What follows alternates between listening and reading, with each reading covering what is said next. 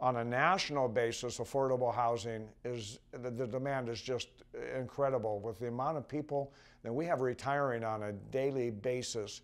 The baby boomers, so many of them do not have the huge numbers of the huge amount of money that you need to retire on. So you're generally working with mostly Social Security.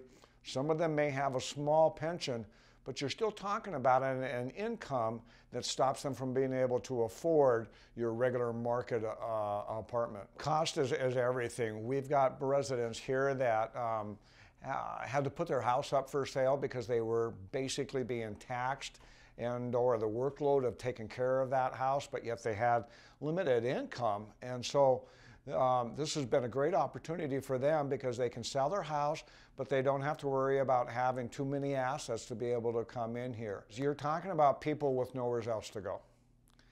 And so many times you look at people that they don't know what they're going to do with the rest of their lives. And so we're able to take people that have that limited income and provide them with quality housing. And so, you know, they have a place to go. They can feel comfortable here.